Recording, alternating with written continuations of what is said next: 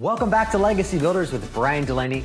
There are certain things that I do every day and every week that keep me sharp and give me the ability to scale my company and our clients past 7 and 8 figures. On today's episode, we're going to talk about rhythms, otherwise known as rituals. I'll help you understand why you need good rhythms in your life to become a legacy builder, and I'll share some ideas on where you could start. Let's dive in. Everybody, welcome back to another episode of Legacy Builders with Bryan Dulaney. Bryan, today we are going to dive into a question that so many people have, which is the lifestyle of an 8-figure entrepreneur. Everybody wants to know, how do you spend your time each day? How do you spend your time each week? And I think sometimes they just want to duplicate it. But today we're going to really dive into what does your lifestyle look like and how does that lifestyle support your dreams and the business that you have.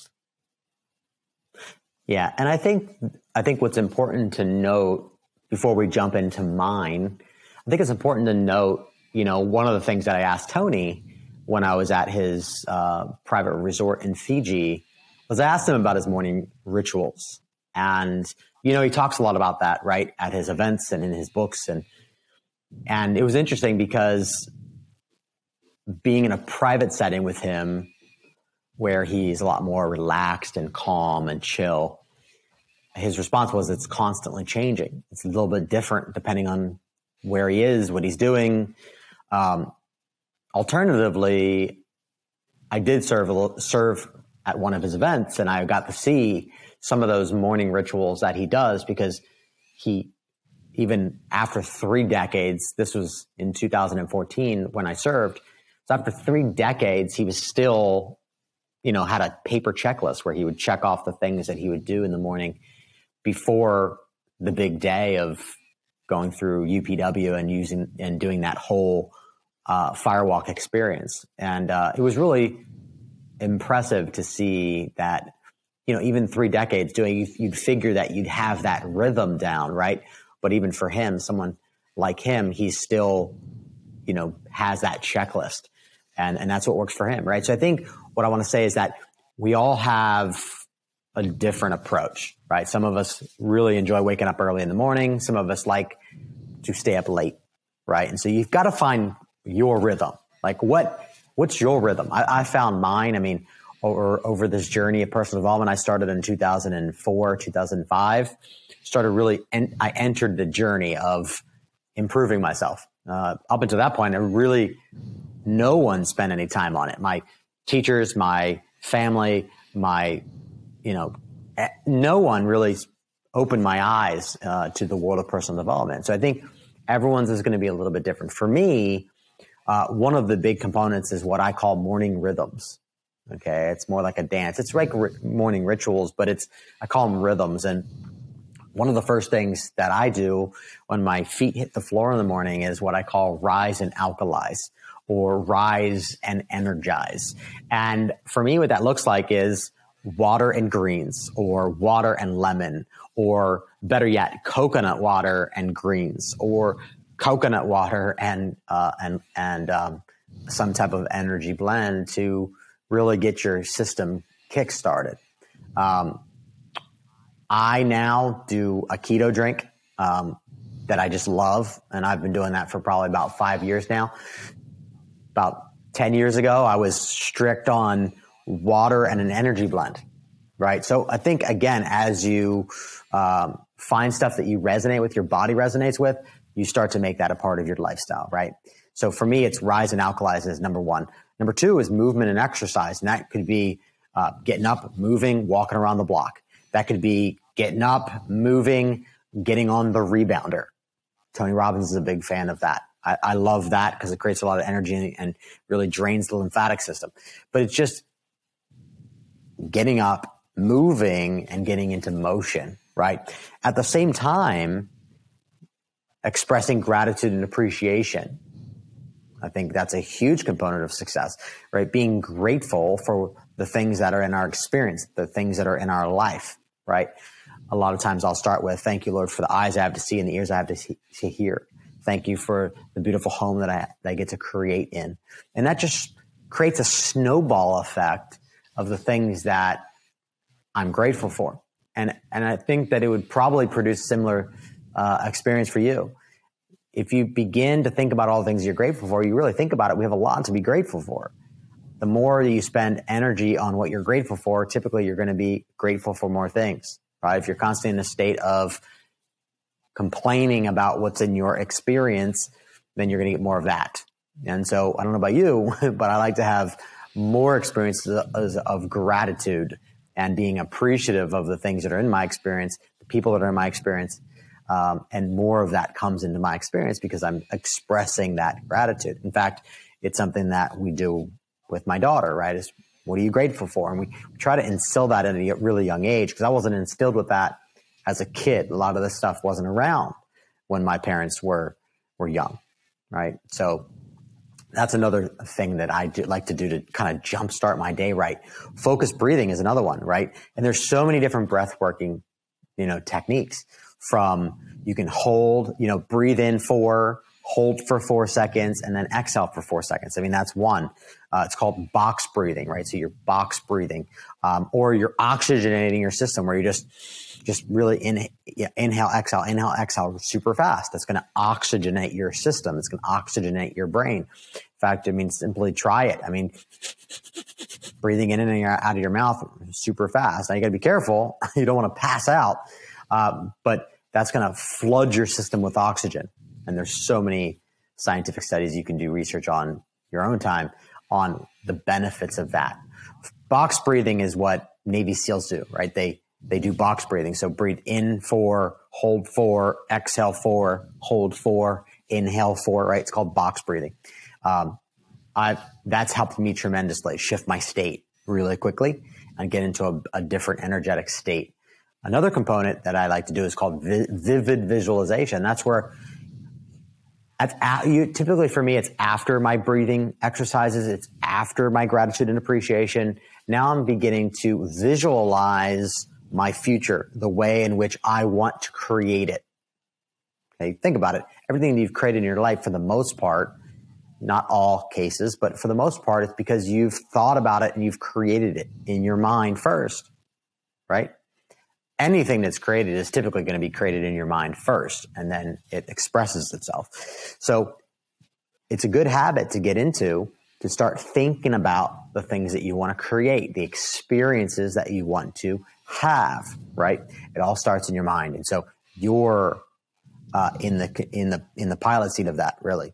Okay, so start to think about the experiences. Start to think about the vacations you want to take. Start to think about the audiences that you want to impact. Start to think about the things that you get to do with your significant other or with your kids, right? Those are things that I think about. Right. And then lastly, it's what Tony Robbins calls Kaizen, which is a Japanese term for constant and never-ending improvement, right? And this has really served me on my journey, but it's, reading, it's listening to audiobooks, podcasts like this, shows, right? Consuming information that's going to stretch you, that's going to challenge you, that's going to help you to think outside the box that you're in, right? Getting that perspective is vital for growth. And you're either growing or you're dying. You're never really standing still. We're never standing still. So what is it that you're inputting on a day-to-day basis? Who is influencing your life? The fact that you're listening to this is great because you're getting stretched. Your mind's expanding for a new possibility. Mm-hmm. And I love that you talk about morning rhythms in a way where it's built around some of your desires. It's built around like getting rooted in being healthy. And I think as people will see throughout this episode, they realize your rhythms of an 8-figure entrepreneur are really about serving you well so that you can serve the people around you best, which a big piece of that is also like fun and travel. So tell me about this next piece. Now that you have your morning rhythms and you're showing up as your best self, why is it important to incorporate fun into this? Yeah, absolutely. So I believe you have to be filled up and overflowing in order to really, truly serve well. For me and for our family, we love to travel and we love to have fun. And so one of the things that I've been doing for years now is, I started it back in like 2012 is go to Hawaii for a month or two at a time. And that might seem crazy to some people. In my business, I can work from anywhere in the world. I can be in Hawaii for 2 months. I can be in Alaska for 2 months. I can be in the mountains for 2 months. I can be in Florida for 2 months. It doesn't really matter where I am in the world. I can still create. I can still produce. Now, for those of you that are stuck in one location, that's going to be hard. But for me, we like to travel as a family. Steph and I love to travel. We met in Hawaii. It's one of our special places that we love to go to. Now we go to Alaska in the summer and go fishing for salmon, for halibut, and enjoy the outdoors, where we get to, literally witness eagles flying down and, catching fish and food out of your hand, practically. You're tossing it up for them to eat. Things like that, or spending a week in Lake Powell with friends, completely off grid, no cell service, or going on the mountain snowboarding like I'm about to do in Aspen, Colorado with friends, or taking a family vacation and going and seeing, my brother and my sister, their families, their kids, right? That's another example. Or spending a month in the mountains during the summer, right? These are just some of the examples of things that I have baked into, my lifestyle, things that I enjoy doing, like taking my daughter down to the botanical gardens to get out and smell the fresh air and to see flowers and butterflies and all of these things, right? They make our life rich. And I think it's important. The reason why I go to, say, Hawaii for a month or two at a time is I call it a reset. And for me, it takes about, I don't know about you, but for me, it takes about a good week just to get settled into a place, and then finally able to decompress and get into a place where I've hit that button of reset. Now, everybody's different. Some people can do it in a couple of days. For me, it's like a week or two. That's why I go for a month or two at a time, because I charge forward in so many ways in my business and in the business of other people that I serve, that when I go off grid to reset, I'm disconnecting from technology a lot. I'm fully immersing myself into nature, like the ocean or the mountains, and quieting all of the noise, right? There's so much noise these days, right? And so I think it's important. I don't believe that you can fully be creative if you have all of those programs running in the background of your mind. Think about it like a computer. You've got 50 tabs open and you're wondering why you can't be creative. It's got all of these tabs running. Or think about your closet. If your closet is a disaster, it's a complete bomb hit it, and there's stuff everywhere, you tend to be disorganized in your mind. So for me, personally, we like to travel because for us, I don't know about you, but when we travel, we see new things. We create new experiences. We meet new people, right? All of that, to me, has been a catalyst for coming up with and creating new ideas. And really, as an entrepreneur in the expert business that we're in, we are always in a state of creation. I remember when I told Russell Brunson, I was in his mastermind for about 5 years, and I told him that I traveled to Hawaii for 1 or 2 months at a time. And the look on his face was priceless. He couldn't even comprehend the thought. But the reality is that even though I might be in Hawaii for a month or two at a time, I'm still creating. And I think that's really important. As entrepreneurs, as people that are, in this expert business, we're serving people with our expertise. We're not just in a state of consumption.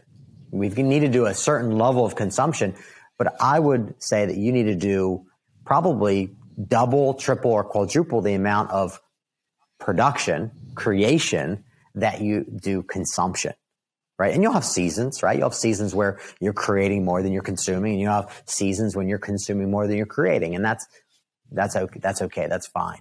But I think as entrepreneurs and people that are in the expert business, serving other people with our expertise, we've got to find a way to create value and not regurgitated, rehashed content from other people, but true creative concepts and ideas that are unique and different in your marketplace.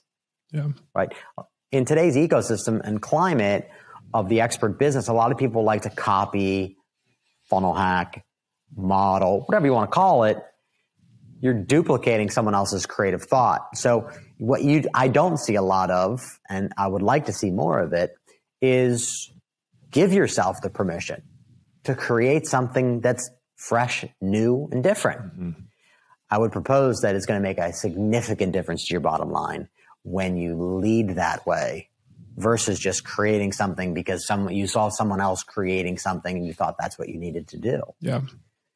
Right? You stand out when you have something that's novel, that's prolific, rather than blending in and being like everybody else. Okay. So I would even say that a lot of people are stuck in business, stuck from hitting 7 figures, stuck from hitting 8 figures, because they're stuck in that trap of not creating something that's prolific, mm-hmm. that's innovative, that's different, that's unique, right? Think about the one thing that comes to mind as I say that is one of my campaigns that I launched called the Free Golden Ticket, where I dressed up like Willy Wonka. My wife dressed up like an Oompa Loompa, and we went all out. And you can see it at freegoldenticket.com. But we went all out on creating a campaign that would stand out, be different, unique than anything in the marketplace.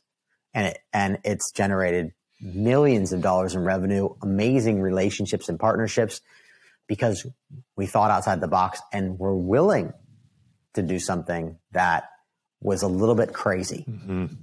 a little bit crazy, right? At first, it was like the feedback that I got. I was in a mastermind with about 50 people, Russell included, and I presented the idea of what we were creating, what we were launching. And it was interesting because we had several people that were in the room that said, I don't think it's going to do well at all. I think it's going to flop, up.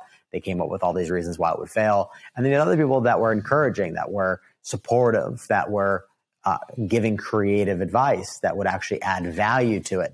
And it ended up doing really well. But I do believe it's because we're not thinking in the same box that everybody else is thinking in.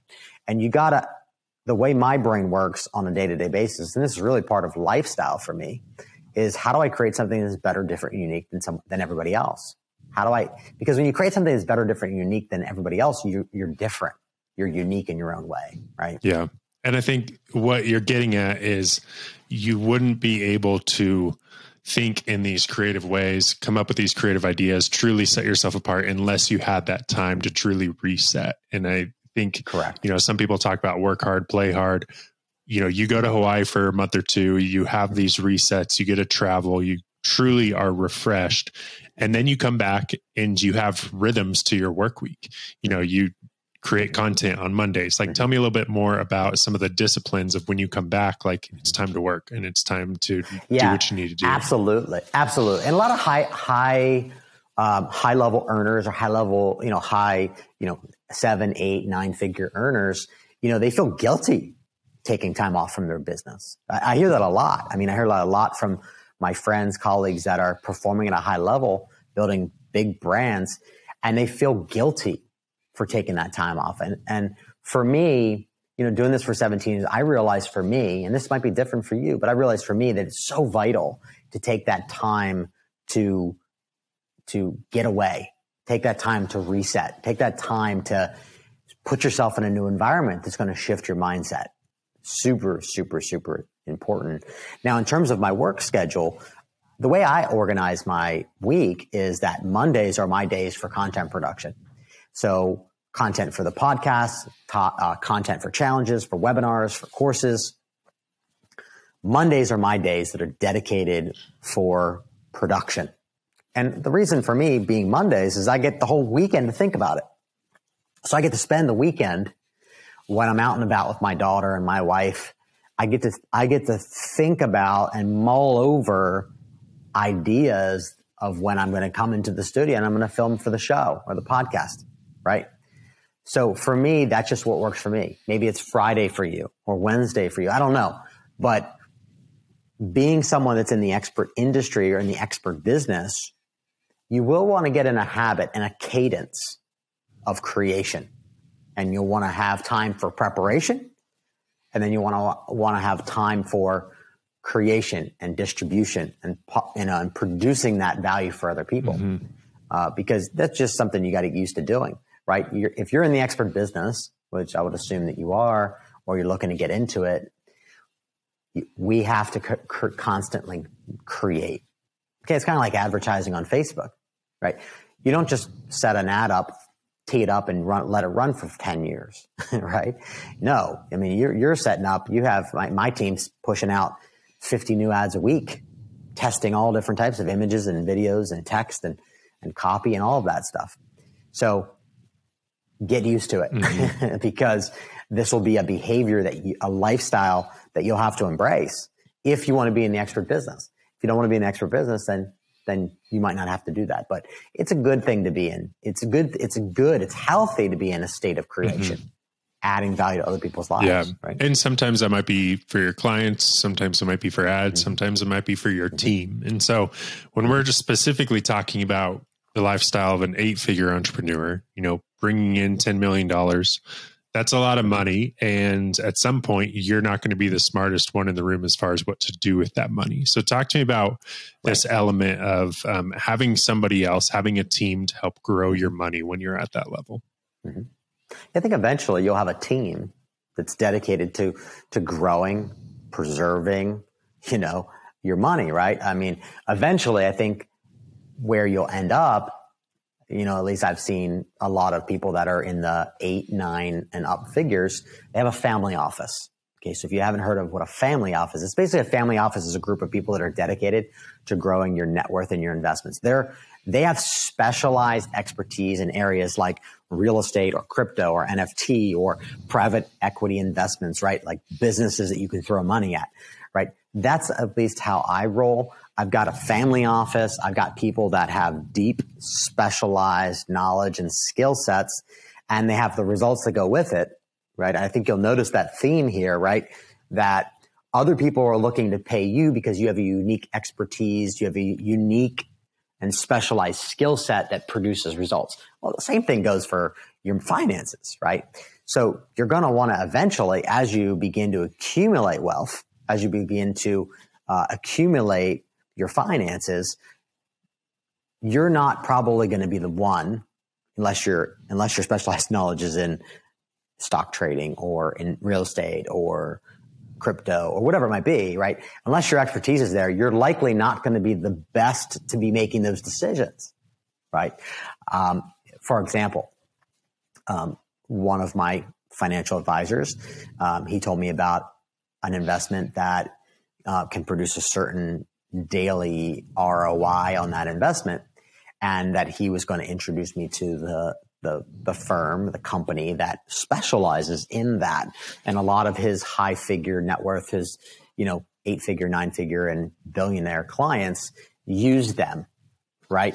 So for me, I've got this guy, but then I've also got my family office. And so the way that I approach it is I might get an investment opportunity from, say, him or from say someone else. And what I do is I send it to the family bank. So I send it to my family bank, who they're in charge of managing and growing my money. So I give it to them, and then I let them do the vetting, right? Because I'm likely not going to be the best at vetting it, right? I've got emotions tied to it. I've got all types of things that are tied to not really making the best decision. So I would highly encourage you, when you get to a place financially that it makes sense, you'll eventually want to have people that are in your corner, and that's all they obsess about. They obsess about growing, protecting, and helping you accumulate more with your resources. Yeah. Right. And a lot of times that's back in your own business, right? I mean, one of my best investments that trumps practically everything else is our own business, right? I have predictability. If I'm going to put money into advertising, I know what that advertising is going to reproduce. Mm-hmm. So in many ways, you're your best investment. And then secondly, your business is your best investment. Outside of that, then you'll have investments, whether it's real estate, whether it's crypto, whether it's NFT, whether it's private equity investments. I thought it was interesting, actually, when I was with Tony Robbins in his backyard here in Florida. He broke down his investment strategy. And what was really great is he also shared with us his private equity firms that he invests with. But he looks at it from 3 different perspectives. So he'll throw just money at something. That's number 1. Number 2, he'll throw his brand, right? He'll attach his personal brand to it. Or third, he'll invest consulting time, right? Where he gets paid for that consulting. Usually what he does, though, the way that he explained it was he'll do a combination. So he might throw his money and his brand, or he might throw his consulting and his brand, or he might throw all 3 of them at it and then have even more upside, more skin in the game from that brand. And so it's interesting, right? Tony's worth $7 billion plus. It's fascinating to see at that level, because that's a whole nother level of how does someone like that make financial decisions for growing their money, right? And so I just thought that was fascinating. But I would highly encourage you, as you get into accumulation mode, once you've cracked the code, once you've figured out how to sell what you sell and you get really good at it, you're going to start accumulating. At that point, you've got to put your resources, your hard-earned resources, into the hands of people who have specialized knowledge and specialized results. And please, please, please, when you're interviewing those resources or interviewing those people that you're going to trust with your money, look at their track record, look at their history, talk to 5 or 10 people that they serve to talk about the experience of what they've been able to help them reproduce. Right. It's the smartest thing that you can do. Yeah. And again, we've kind of mentioned this a couple of times throughout this episode, but a lot of this is custom to you. Like, you're not necessarily saying, hey, here's how Bryan Dulaney lives his day and you go do it. I think that it seems like it's a lot about recognizing what you need, recognizing the time that you need to rest, the time that you need to create, and really building a rhythm that's going to continue to accelerate, the gifts and the value you can bring other people. So as we bring this to a close, I'd love to just get any parting words kind of encouragement and action to our audience for people that they're trying to figure out that lifestyle. They're trying to figure out what that day-to-day looks like for them. I think it's different for everyone. We've got stages of life as well. I mean, as I've had a daughter and now a son, right? My day is different than it was 3 years ago when they weren't here with us, right? So now my nights, my days, sometimes my mornings look a little different than when I was single or when I was, didn't have kids, right? So I think there's seasons of life where you have to adopt new rhythms, right? And you have more different priorities, right? To me, it's a priority that I invest time, energy, and attention and create amazing experiences for my daughter. And so that becomes important. Yeah. Right. But I think overall, if you embrace the mindset of Kaizen, it's a core value of mine, and our families embrace that mindset of constant improvement, right? How can you continue to grow, improve, expand, right? For me, it's the experiences that I create. It's also the people that I listen to that have in my corner, giving me information, giving me wisdom, right? If you're in that state of Kaizen, constant growth, good things will come out of that, right? You'll be able to create amazing content for your audience because you have this mindset of Kaizen. You have this mindset of constant improvement, right? If you're not in that state of constant improvement, then you likely won't create as well for your brand. So I think the big takeaway is from this is what fuels you. For me, what fuels me is, spending time with my family, spending time with my daughter, taking them out of this experience and into new experiences, traveling, right? Experiencing different cultures, different people, different climates, right? Exploring the unknown is something that I found gives me creativity. It gives me insights that I might not have had if I was in my same day-to-day rituals every single day of the week, right? But you have to figure that out for yourself, right?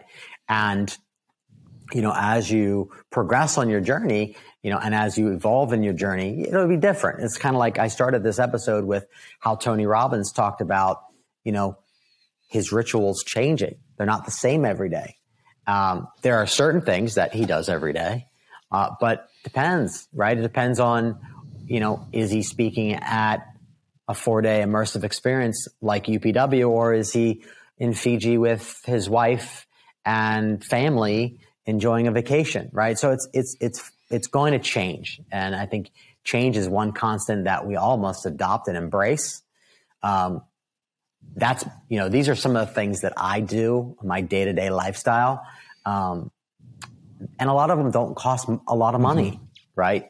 A lot of this stuff doesn't require you to be an 8-figure earner. Right. A lot of the stuff I did when I started. Yeah. I did this back when I was broke, when I was in, student debt, working as a personal trainer, making $15 an hour. A lot of these rhythms, these rituals, are things I did back then, right? I just continue to do them because they've helped me on my journey. Mm-hmm. So question becomes, what is helping you to grow and evolve to become a better version of yourself, right? I think that's the question that you need to ask yourself. Yeah, absolutely. Well, this has been gold. This has been awesome getting to talk about morning rhythms, traveling and taking that time to reset, but also talking about some of the work rhythms that you should have and that you should always be creating. And that, again, you're not going to do this alone. Who's going to be those people around you that are helping your money grow, helping you leverage your time in the best ways? So this has been really valuable, and I encourage the listeners, head over to launchexpertise.com and check out some of the resources we have in the show notes to learn even more. So Bryan, thank you for your time, and we'll see everyone next time on Legacy Builders. Thank you for joining me on Legacy Builders, and I would encourage you to come back to the next episode next week to get more clarity on your journey to launch your expertise online, scale your impact, and build your legacy. If you're ready to get the process started of launching your expertise online the right way, then I recommend go to launchexpertise.com, or maybe you're at a place where you're ready to really scale your expertise and your impact. Go to launchexpertise.com. There you'll have several options. Number one, you can get a free copy of my brand new book, The Entrepreneur Evangelist, which I share the secrets that have unlocked more than $300 million of results for my clients and partners in our own campaigns. You could also join a 33 days of coaching with me that's free, where I give you insights and wisdom on your journey to launching your expertise and scaling your impact over the course of 33 days. And that's worth at least $5,000, but for right now, you can get it for free. And lastly, if you're someone who wants to take the absolute faster, smarter path when it comes to launching your expertise online and scaling your impact, I'd recommend scheduling a call with my team where we can see how we can support you to crush goals and generate 7 or 8 figures yourself in a short period of time. We have more awards than nearly anyone in the entire community, and for good reason. And we would love to help you just like we've helped them. I look forward to seeing you on the next episode of Legacy Builders.